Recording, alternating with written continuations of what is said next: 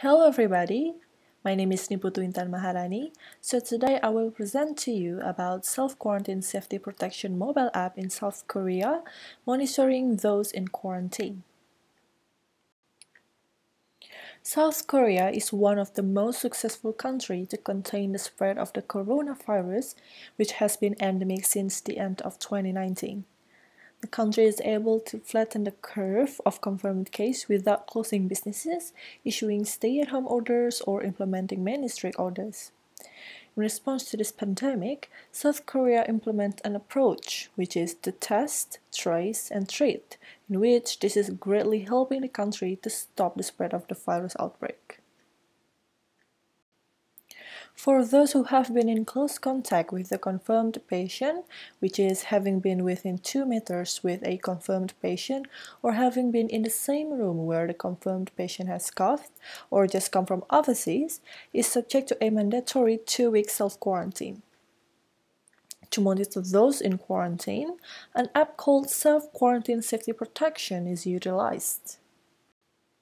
Self-Quarantine Safety Protection app is a mobile app developed by South Korea's Ministry of Interior and Safety.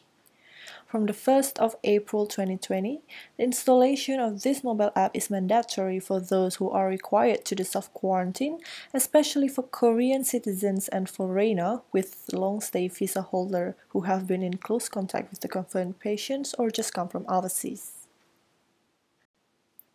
In this mobile application, it enables the end users to report their daily symptoms, such as body temperature, whether they have cough, sore throat, or difficulty in breathing. It also collects the user's location information by using GPS in their smartphone. By this information, the caseworkers can monitor those in quarantine and determine whether they stay at home or their quarantine area, or leaving their quarantine area. When first registering to use this app, besides the users have to enter their personal information, they also have to register their quarantine area location, which usually is their home.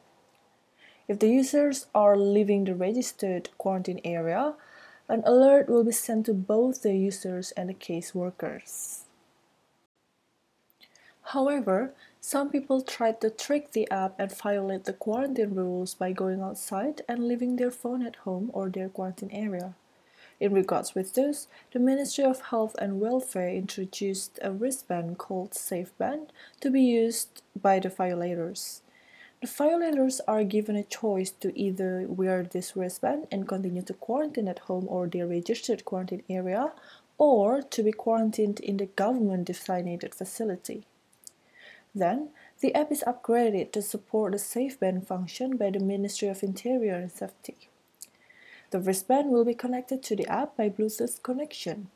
An alert will be given if the distance between the wristband, which is worn by the users, and the phone is exceeding 20 meters, and if the users are trying to destroy the wristband. It also has added a motion detection feature to check whether there is no motion detected of the phone for a certain period. Here is the stakeholders' value chain diagram of the Self-Quarantine Safety Protection app. First one, direct stakeholder.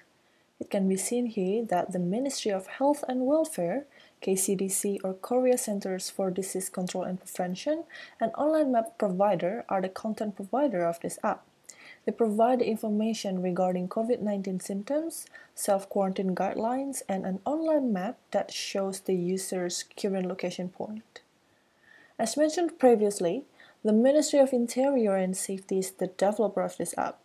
They developed, launched, and upgraded the app. This app can be installed in Android and iOS smartphone, which has GPS capability in which are provided by smartphone vendor company such as Samsung, Apple, LG, and so on. Along with smartphone, wristband also being used, especially for the violators, which is provided by the government.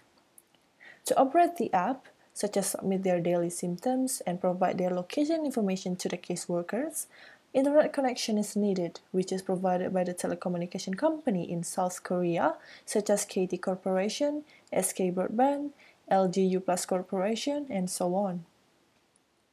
The local government is the one that uses the information collected by this app to monitor those in quarantine, which is the end users. Next is the indirect stakeholder. The indirect stakeholder in this application is Korean National Assembly as the standardization committee. They provide the legal infrastructure of the deployment of this app, such as allowing the authorities to collect patients' or potential patients' personal information in pandemic situation. So, in this study, all of the information regarding the utilization of self-quarantine safety protection app in South Korea is gathered from multiple sources such as newspaper articles, regular briefing published by the government or the Ministry of Health and Welfare, and articles that are published by the government entities. Here is the example of newspaper article that is used as the sources of my study. It can be seen here that this article provides information about self-quarantine safety protection app, which is the app that is used to monitor those in quarantine. For example, it provides information regarding the developer of this app, which is the Ministry of Interior and Safety, to track the location of those in quarantine and to enable those in quarantine report their symptoms progress. This is the example of regular briefing that is published by the Ministry of Health and Welfare. This regular briefing provides information such as the introduction of the wristband, which is called SafeBand, and the new motion detection function, which is added to the self-quarantine safety protection app. Here is the example of the article that is published by the government body, such as the Ministry of Health and Welfare, which discusses about Korean government response system. This article provides information such as all travelers that enter Korea from overseas have to be tested for COVID-19, and for those who tested negative, especially Korean citizens and foreigners with long-stay visa, have to do self-quarantine for 14 days and install self-quarantine safety protection app. Location-based service can be considered as an effective approach in response to emergency situations such as pandemic. In providing location-based service, legal infrastructure is required. The technical system of the service has to be underlined by the applicable law, for example, law about infectious disease control and law about privacy. Social issues must be considered as well. For example, in respect with location-based service, there are some people who do not have a device to use the location-based service. The unfamiliarity of a certain technology by some people, the inability to read and write, beliefs of a group of people that against technology utilization, the disagreement or distrust in the utilization of the service, such as privacy, concern, and freedom, and so on. When providing location-based service, the technical issues have to be considered too, such as determination of form factor, its security, accuracy level, and the accessibility of the service. From GitHub open source, this app, which is called COVIDist, is a similar application with self-quarantine safety protection app. This app allows the user to set their home location and to track the user's current location.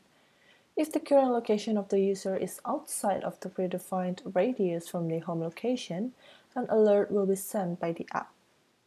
As you can see here is the source code of COVIDist app. To set the home location, the app will get the latitude and longitude of the entered address by the user. Next, this is the source code to get the current location of the user. So, where to next? South Korea has several ways to solve the socio-technical legal issues. For example, a legal infrastructure in South Korea, such as Infectious Disease Control and Prevention Act, which includes to equip the Minister of Health with extensive legal authority to collect private data from both confirmed patients and potential patients without a warrant. Another law, such as Personal Information Protection Act, states that government agencies that need personal data for public interest purposes can collect and use the data without the requirement to acquire consent. So, Self-Quarantine Safety Protection App implementation is already based on applicable law. For the social issues, South Korea ranks among the top in the rate of mobile phone ownership, which is 88.5%. Moreover, the local government also provides a smartphone rental service for those who do not have a smartphone. For the utilization of wristband for the violators is also requiring consent from the violators. The government does not force the violators to wear the wristband. Meanwhile, the government gives them a choice to either wear this wristband and continue to quarantine at home or to be quarantined in the government-designated facility. The government also communicates this approach to the citizens properly, in which this builds obedience and trust of the citizens to the government in containing the spread of the virus, and it is significantly increasing the effectiveness of the provided service.